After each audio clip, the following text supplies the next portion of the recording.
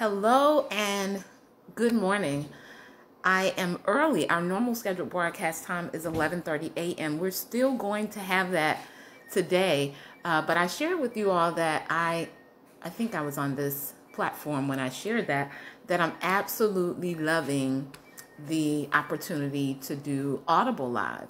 I think it's a great tool for those of you who want to get in the practice of going live, although every new level of connection that you make for potential clients and customers by way of them being able to make a direct connect with you is even better in some cases as you're building your brand. But I wanted to begin the process of what we'll be talking about on our broadcast later on today and just share a few thoughts around it. I'm actually going to share about 10 to 12 things as it relates to emotional intelligence. And I wanted to get the ball rolling early this morning before our broadcast at 11:30 so that I could be assured to complete it on today so that we can move on to another high space of growing our business and our life for our Wednesday broadcast. If this is your first time on a broadcast with me, hello, how are you? If you're catching me on the replay, hello. Be sure to put in the comments your name, the city, state, or country that you're listening from, and what you do in the marketplace. How is it that you serve in the marketplace? How are people blessed with your products and your services? And secondly, if this is not your first time at the rodeo, catching me on a live training or just being on a training, even after it's live, put hashtag renew in the comments. Hashtag renew in the comments. So first, what is emotional intelligence? I want to talk about how emotional intelligence impacts your life and your business and how it causes you to actually operate in a space of dominion. So much of what we face and endure in life definitely impacts and affects our emotions, and our ability to be aware. That's the very first step of anything, of our emotions or how we're being impacted, is a great tool for us to be able to move forward, operate as champions, gain dominion, and push to new heights in our business and in our life. I shared on a recent post how just in the last 2 to 3 years I have gone through a divorce from a 14-year marriage that was rather dysfunctional, moved to a completely different city with my daughter, reinvented, rebranded my business, replaced my income, and am now experiencing more time freedom than ever. In that same process, I've helped several women in business to increase their revenue, save time in the amount of work that they're doing, and just really change their lives. And so I was thinking about that process because I do understand that, or what I'm beginning to understand is that not everyone functions at that pace.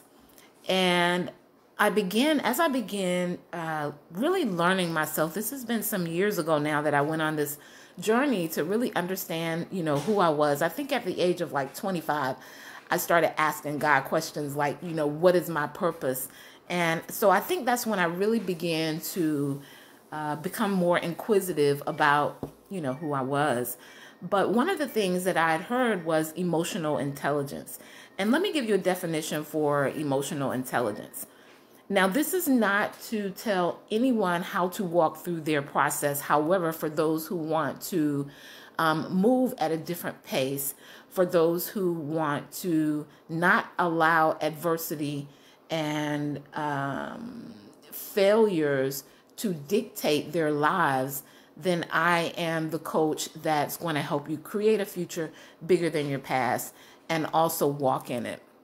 So everybody does it different, but I understand that I attract highly driven women, and it doesn't mean that in the process of life happening that you don't assess and give yourself time to appropriately feel well whenever you're facing challenges or things of that nature, but you actually use tools while you are in the midst of what you may be facing, something that you hadn't planned that may happen because my pastor says life happens, it'll flip on you. And I remember her saying that, and I was like, wow, that's so true. And so this isn't a space to say you just act as if things aren't happening in your life. No, but this is a space to be able to give you tools so that as they're occurring, you're already equipped so that you can either overcome adversity or you can push through it. Doesn't mean you won't have small pauses in between, but just a space to be able to continue to smash your goals and your dreams and the big vision that you have for your life in the process. I believe that vision is actually the actual tool that allows you to overcome adversity quickly. I believe when you're fully connected and aligned and in belief with a vision bigger than where you are, it helps you to overcome what you may face quicker. So let's talk about emotional intelligence. Here's the definition for emotional intelligence: the capacity to be aware of. And I share with you all that awareness is the first key. It's the first key. It's actually part of a tool that I teach in several of my trainings and courses. So maybe this is your first time. I am a transformational growth strategist, business coach, and mentor to women in business who want to brand, build, and profit in their business while they're growing their lives. And my teachings and trainings focus on abundance mindset principles, personal growth, and business building. I believe that they are the special three. I believe when those three things are in place as you're building your business, if you're focusing on your abundant mindset, your personal growth, and your business strategies, you get the most amazing results quicker, sooner, faster. And so I teach from a full circle perspective. The women that I work with get their whole life. So not only do they increase their income, but their time freedom is increased. Their awareness about who they are and their identity is made known, and they really create businesses that fund their lifestyle and not run their lifestyle. And on this morning, we're talking about how emotional intelligence helps you to maneuver through this thing. I think in an amazing way. It feels amazing to me and the women that I have an opportunity to serve. So here's the definition: the capacity to be aware, right? I was sharing with you that, awareness. I have a tool that I actually taught in a masterclass last night, which I'm actually having again tonight. It was so good. So if you're interested in that and you saw the link, you can still sign up, bit.ly/WThink, or you can message me and I can send you the link. But it's a tool that I created that helped me during my time of adversity when I was in one of the most transitional times in my life. And not only does that tool help me in huge times of transition, but it helps me in everyday situations where I may find myself thinking thoughts that don't align with where it is that I'm heading. I can quickly use the tool. And so I taught that in my As a Woman Thinks masterclass last night, and you'll be able to get access to that too. It's going to be something I teach from a long-term perspective. So the tools and things that I give you are things that you can use for a lifetime to continuously grow your life. So I talk often about the difference in transaction and transformation. And transaction is normally something that you do that gives you benefit for the moment that you're in. But transformation not only changes the moment that you're in, but it changes the extended time in your life as well. And so I'm more into creating products and opportunities for people that continue to change their life over and over again, and they have the ability to use those tools for a lifetime, right? Because we are thinking from an abundant space, which is an extended space that's not just in the moment. And so the whole concept and my teachings is centered around longevity. So anyway, it says the capacity to be aware, control, and express one's emotions and handle interpersonal judiciously and empathetically. So interpersonal, let's do some breakdowns over here. You guys know I love words and I love to be able to make them plain for you. So interpersonal is communication between people. So many things go awry because of our lack of being able to communicate effectively what we're feeling, what the truth actually is. And then the most important thing, and this is when you have a champion mindset and you're really wanting to gain dominion, your focus is on what is the ultimate desire. So often when there's a low space of emotional intelligence, the ability to think about what the ultimate end goal is gets blurred. So and this is why I talk about vision, because the ultimate goal is always, the big vision. And so one thing about people who are emotionally intelligent, they're always able to look at the big picture. And this helps them to be able to communicate with people on a different level. Judiciously is with good judgment, right? With good judgment or good sense. So the capacity to be aware of, control, and express one's emotions and handle interpersonal judiciously and empathetically. One of the great things about emotional intelligence, and this is a space that you actually can continue to grow in, and I believe that it grows the bigger your vision is and the more connected you are to your vision, because in that space you realize that some of the things that you may have allowed to throw you off or get in the way of what it is that you're wanting to do, when you're really connected to a bigger vision, you understand that some of the things that you may be spending time on or allowing you to have to continue stopping and starting in your process aren't really that serious. Like, they just aren't really that serious in comparison to where it is that you're heading. And this is where your vision comes into place. So your emotional intelligence affects your decision making. When we become better at making decisions, we are often less likely to continue being in situations that aren't aligned with our vision, what it is we desire to create, how we desire to impact in the world. Our decision making changes. And I believe that vision determines your decision making. So most oftentimes when I see a cycle of failure, and I believe we all fail forward, hopefully forward. That's the goal, to fail forward. But when I see a cycle of it, I always assess to see if the person has a clear vision that they believe in, because vision dictates your decision making.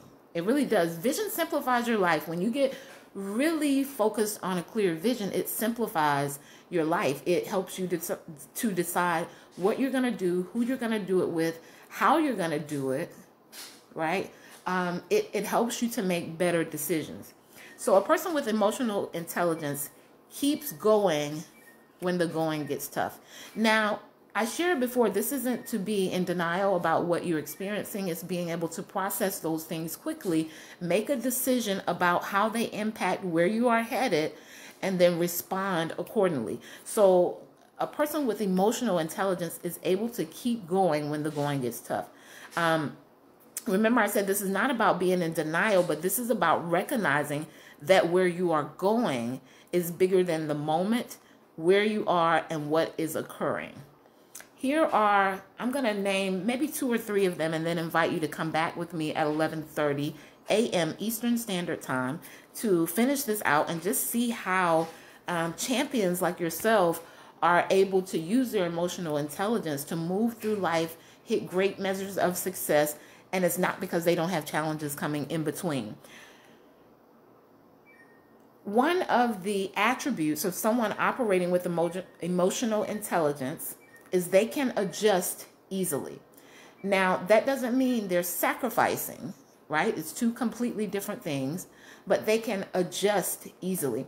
Oftentimes, a person with emotional intelligence is able to process things really quickly and move past them, figure out the level of importance it really is, and is this something that they even spend time on? So sometimes you'll pass the you'll pass the baton in certain situations because it's not that serious, because the ultimate end goal may be something completely different, right?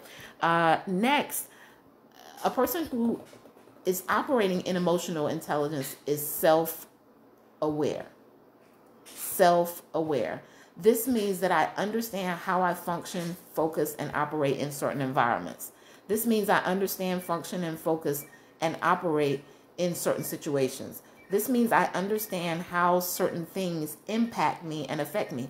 In our Master Life class last night, As a Woman Thinks, I shared how being aware makes you decide who and what you are going to listen to. Because some things that may seem motivational, and this is so important, are not necessarily giving you life. They're not necessarily life building.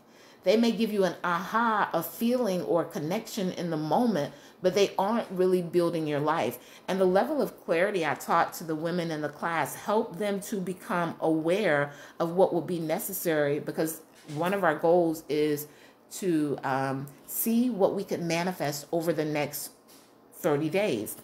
So we did the 1-day Master Life class and then an accountability group for 30 days. And the goal is to gain clarity on where you're going, find out how you've actually been thinking about certain situations, even your money. So we talked about money mindset and where we adapt some of the thoughts that we have around money and how they may impact how we build our life and our business. And once we walk through the tool that I've created, once we walk through the tool and we walk through all of the possible limiting beliefs, we did scenarios, and then we created strategies for what we really desired. And then we'll spend the 30 days in accountability manifesting them. But it was because I helped the women to move into a space of self-awareness. The next thing, and this is the last one that I'm going to share for this morning, a person who is operating in emotional intelligence is more controlled, because their ability to process what's transpiring is really high. This is why I share that your mind has everything to do with everything you do. Your money and everything else. It really does. And champions learn to train their minds. It is also one of the huge things for those of you who are believers that is talked about in scripture, how, daily we should be renewing our mind. And many people hear that, but they don't have the awareness of what they should be renewing their mind to. Like, what is actually going to be life-changing for me? What's going to spark my emotions, or what's going to cause transformation? And there's two completely different things. Transformation can spark your emotions, but it also allows you to transform. And some things on lower dimensions or lower levels only spark your emotions, right? That's kind of the difference in transformation and just information. Some things will move you emotionally, and then some things will they're going to move you emotionally, but they're actually going to transform and change your life. So one of the things about a person who is emotional, who shows emotional intelligence, increasing your emotional intelligence increases your capacity. It increases your capacity. And when your capacity is increased, the opportunities that you get, the spaces that you are invited into, the value in your business building process, and even the clients that you attract, it changes, right?